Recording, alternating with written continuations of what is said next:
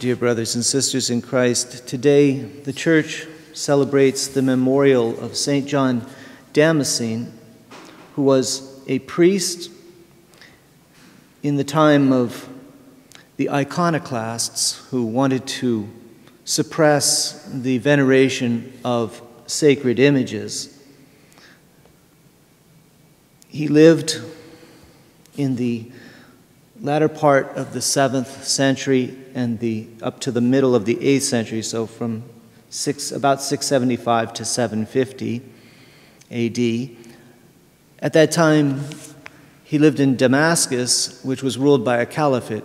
By now, the Muslims had begun to spread from Saudi Arabia, what's now Saudi Arabia, to other parts of the Middle East. And so he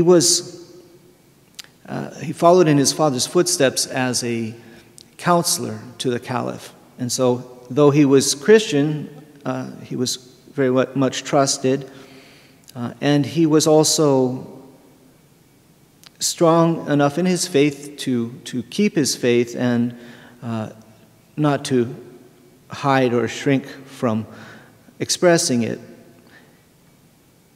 The Iconoclasts, actually, so this iconoclast, what does that mean? It means those who would destroy images or suppress the veneration of images. And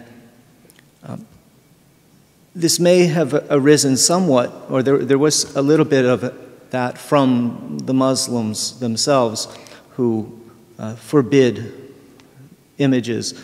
But it was even stronger coming from a certain heretical movement among the Byzantine Christians and the emperor at the time.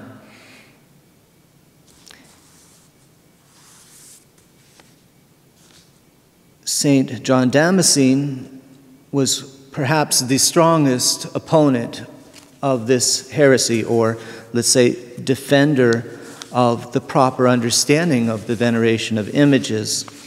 And this is what he said about it. It's a very good quote that I'm taking from Bert Gezzi's journal.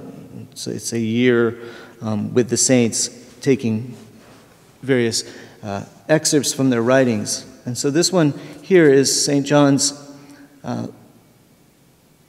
treatise against iconoclasm, let's say. Since some criticize us for honoring images of our Savior, Our Lady, and other saints, let them remember that in the beginning, God created us after His own image. On what grounds, then, do we show reverence to each other unless because we are made after God's image? For as St. Basil says, the honor given to the image passes over to the prototype.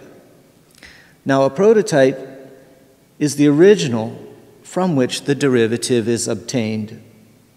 Didn't the people of Israel prostrate themselves before the tabernacle that bore the image of heavenly things?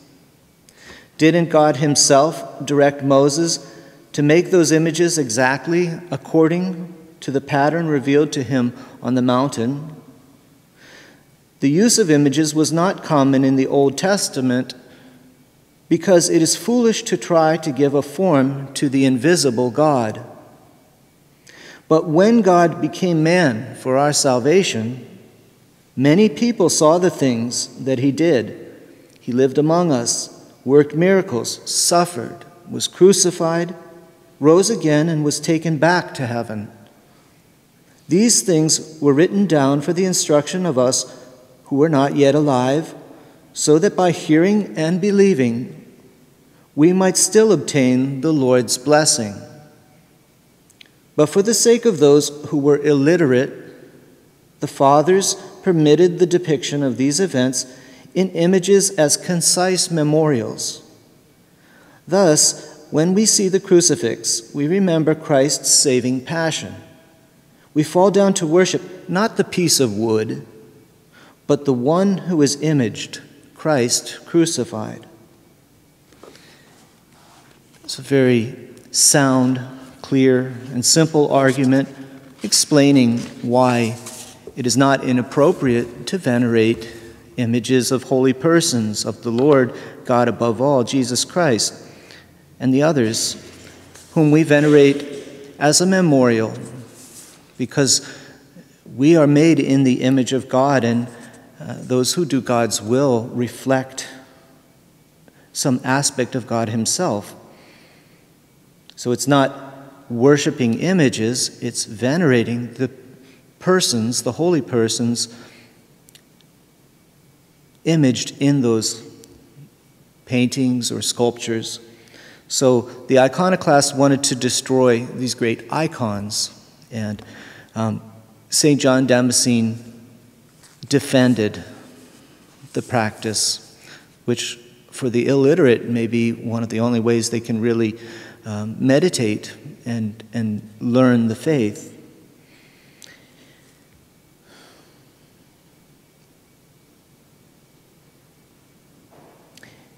Today,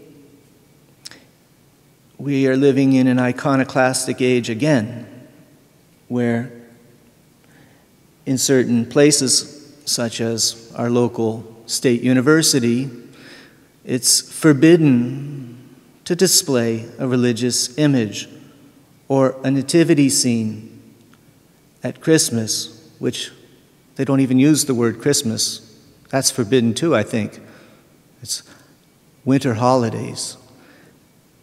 Forbidden not out of an exaggerated concern to prevent the corruption of the faith by worshiping images, a degeneration into idolatry. That's not the concern now. The concern now is the total suppression of faith. It's not only are you not allowed to display an image, you're not really allowed to believe it. If you do, just don't tell anybody. And this is a policy that's proclaimed out of a false argument of respect for the sensibilities of those who don't have this faith. Then all expressions of faith have to be suppressed, which is also in contradiction to our right to religious freedom and freedom of expression. But not everyone can see this. As our Lord said in the gospel today, "Blessed are the eyes that see what you see." I give you praise, Father, Lord of heaven and earth, for although you have hidden these things from the wise and the learned, you have revealed them to the childlike. And he also told us, unless you become like a child, you shall not enter into the kingdom of heaven. So, brothers and sisters, in our age of the suppression, not only of images, but of religion itself, let us remember the example of the great saints, like St. John Damascene, who did not balk at defending the truth. And because of his courage and his dedication to proclaiming that truth, we today still enjoy the transmission of the faith and have a responsibility to future generations to also ensure that they too have the freedom to worship and the freedom to express their faith. So as we prepare for Christmas and prepare our nativity scenes, let us ask the Lord for the courage to defend Christ in the public square, to proclaim this truth, to tell others what we see and what we have heard, that they too might believe. May the Blessed Virgin intercede for us. Praise be Jesus and Mary.